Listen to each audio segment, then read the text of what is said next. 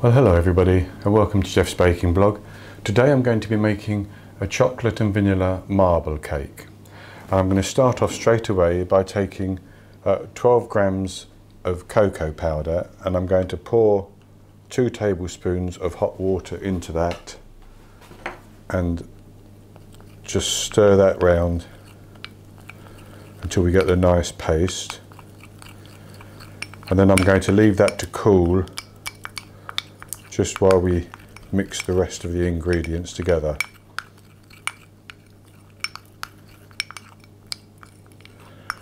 Now for this cake I may also make a chocolate frosting to go on top. I haven't decided that yet, and it's not necessary, so the main purpose of this recipe is to get the nice chocolate and vanilla marble cake. So for the other ingredients, I have 225 grams of softened butter, 275 grams of self-raising flour, and 2 teaspoons of baking powder, which I'm going to put into the flour. I have 225 grams of caster sugar, 4 large eggs, and I've actually weighed those as I cracked them. They weigh 225 grams out of the shell. 2 tablespoons of milk and 1 teaspoon of vanilla extract. So what we're going to do is pour everything into our bowl. You can do this by hand or with a hand mixer if you want to, but I'm going to do it in the stand mixer.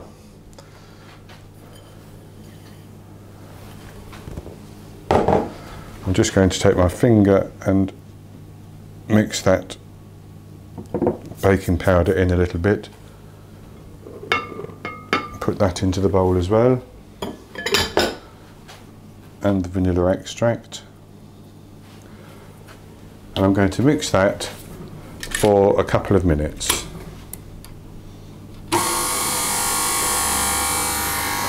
Now I should say I have my oven preheating at 160 Celsius, 140 Celsius with a fan, 325 Fahrenheit. Okay, so I've mixed that for a couple of minutes. I've scraped down the sides once during the process, and what I'm going to do is transfer roughly half of the batter into a separate bowl.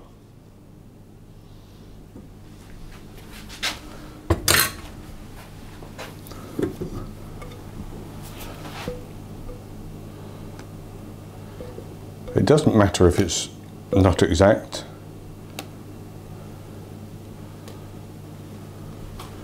I think that's going to be enough. And the point of this is to allow us to mix in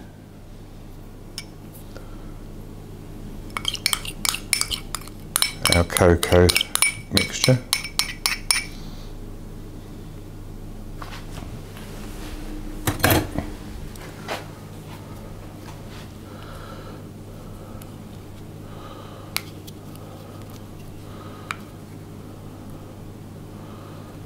And we'll just mix that in.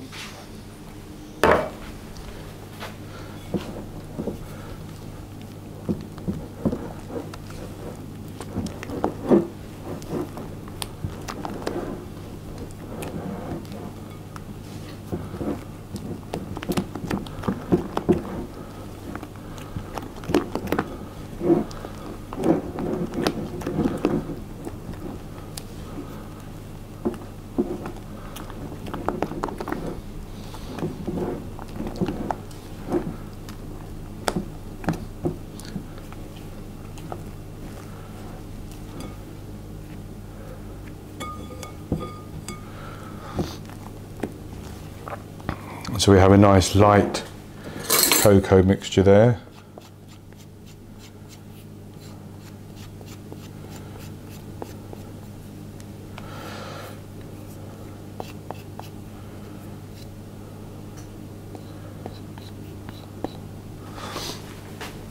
So then what I'm going to do is to take a loaf tin. Now I've greased this and I've lined the bottom and the sides. That's just to make it easier for getting out, and I'm going to randomly almost pop dollops of the batter in.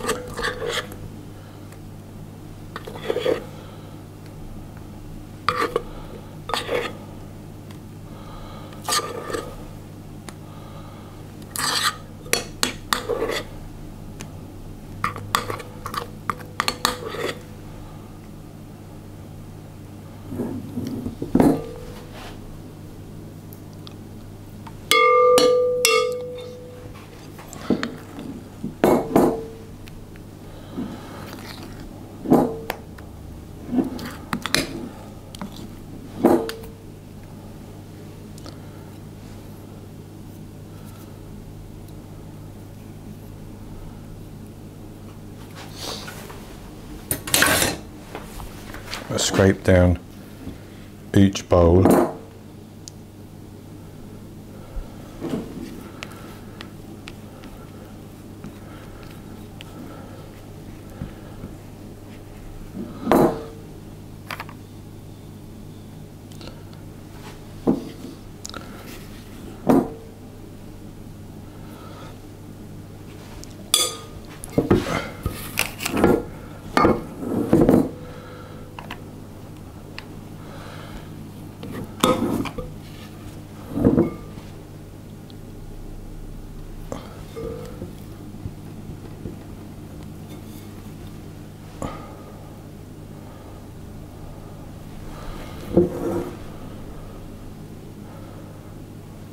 Like that,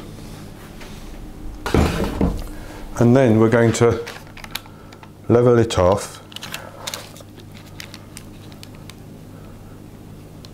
a little bit like that.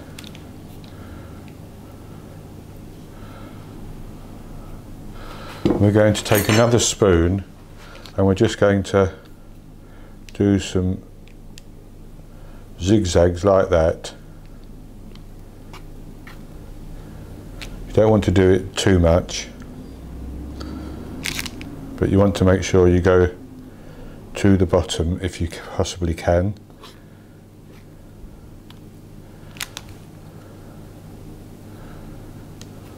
And then I'm going to take my little offset spatula and spread it out evenly along the top.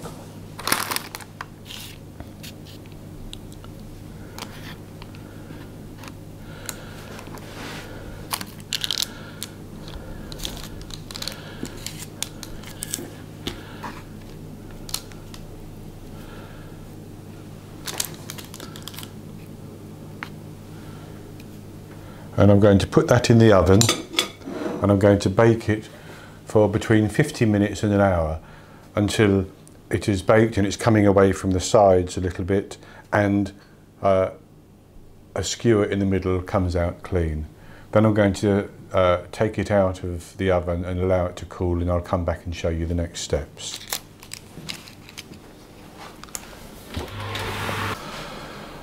Well, hello, I'm back again, and now I baked our cake. I actually let it bake for exactly 60 minutes. I did test it after 50 minutes and it was slightly wet just here, so I let it bake for 60 minutes. I've taken it out and I've cooled it down completely, and now I'm going to make a little frosting for the top. In the saucepan behind me I have 25 grams of butter, which I'm just allowing to melt. And when that's melted, I'm going to put into it 15 grams of cocoa powder. Then I'm going to stir that around and cook it for about a minute. And then I'm going to add that into 100 grams of icing sugar and mix it together, adding up to 2 tablespoons of milk to make it the right consistency. You may not need all the 2 tablespoons. So the butter is still melting. It's almost there.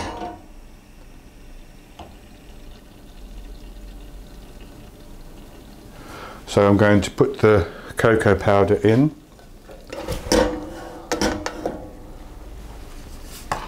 And I'm going to stir that in.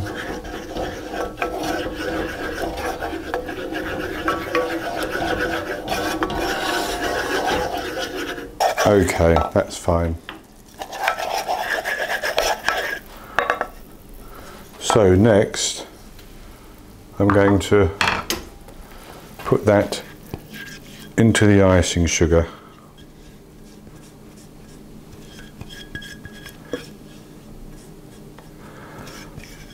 And straight away I'm going to add some of the milk.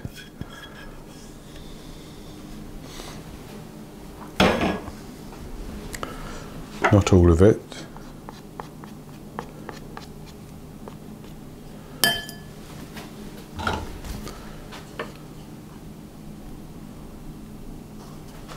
I'm going to stir that around.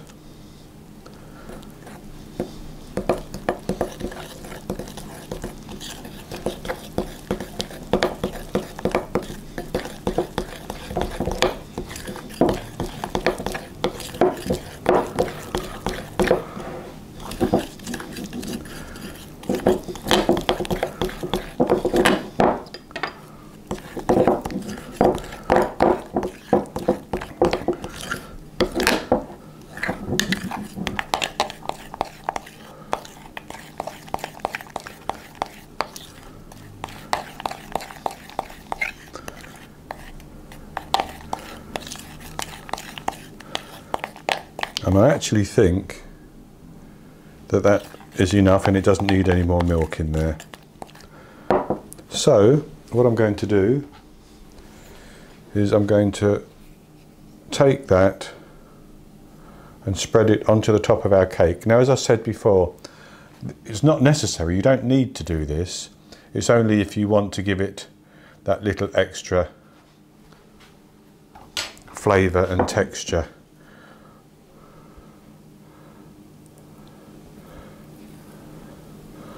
But the cake will be perfectly fine without it.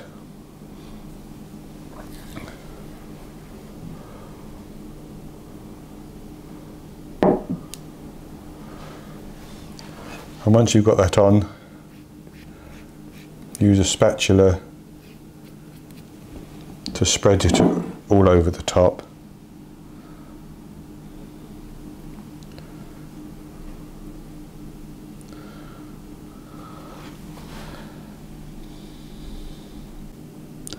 I'm actually going to leave it for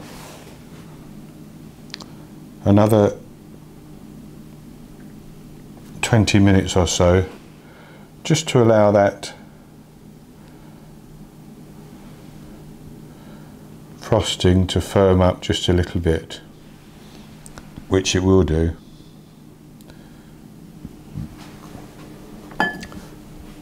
And then I'll be back with you and we'll cut into it and see what it looks like.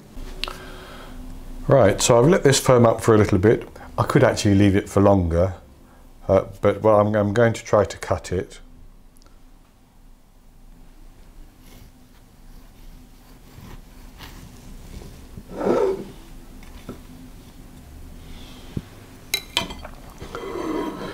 And there we have our cake.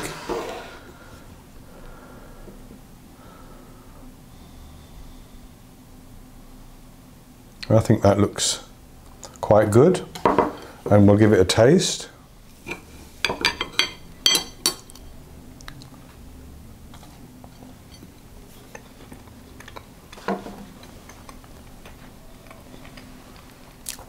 Yep. That first bit was very chocolatey, of course, because it had the icing or the frosting on it.